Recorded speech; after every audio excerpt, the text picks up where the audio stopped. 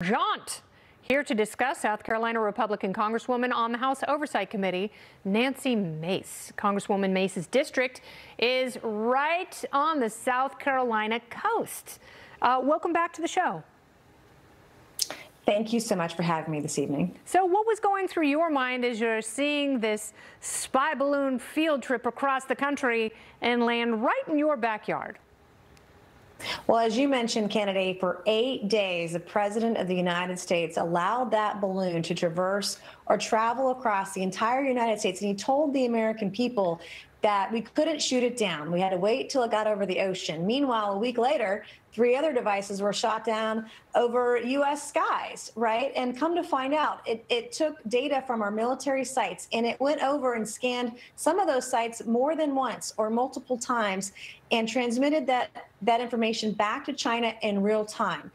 It is insanity to me that we allowed this to happen. And make no mistake, the president allowed this to happen in the United States. So do you believe the Pentagon when they so confidently say that nothing was transmitted back to China? They're not really worried about what the Communist Chinese government got from this spy, but we're hearing reports that they were actively taking signals and all sorts of signal intelligence and sending it back to Beijing. They didn't have to wait. They knew the thing was going to be shot down, so they equipped it with devices that could hoover up information, not necessarily images, and send it back.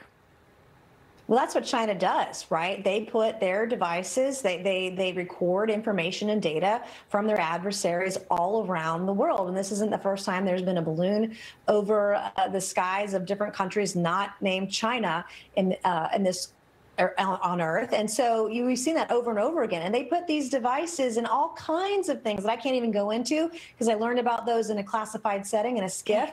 But this is what China does. And we allow them to go over nuclear sites, military sites before we shut it down. And yet a week later, the administration was randomly shooting down other objects out of the skies, no problem. But this one, not so much. Meanwhile, we found out a week or two ago that the president's family was being paid off by communist China. More on that on oversight in the next couple of weeks and months ahead. Well, I would like some answers because it doesn't make a lot of sense that the president likes to talk out both sides of his mouth. He likes to talk tough about China and we're not going to stand for it. Ah, heck. And then, the other side is like, they're not going to eat our lunch. They're not a serious threat. So even if his family weren't compromised by God knows what sort of information and access they paid millions and millions of dollars for, even if this administration is just incompetent, isn't that worrisome enough?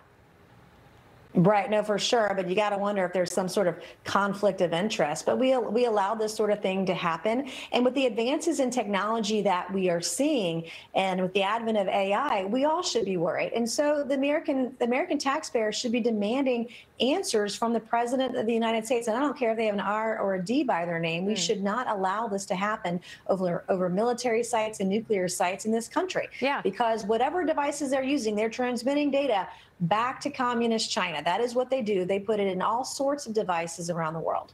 So we're worried that TikTok is harming children by accessing their private information. But what about the sensitive and top secret information, the signals that they were gathering and gleaning from our most sensitive military sites? I mean, that seems insane to me that they're angry about TikTok and want to ban it, but are wholly unserious about these spy apparatuses that are just, they're flying around like balloons at a 3-year-old's birthday party.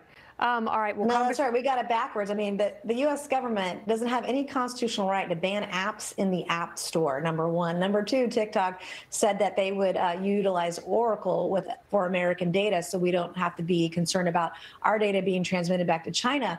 And yet TikTok's all the rage right now and trying to ban it. And yet this is happening in our own backyard. Literally, and we know it, and we have that information, and we do nothing. Yeah, no, if I were you and Lisa Murkowski, I would be like so mad, but it would be really fun to see you guys get together and talk about your various states because I think they're quite different, but equally alluring. Congresswoman Mace, thank you so much. Thank you.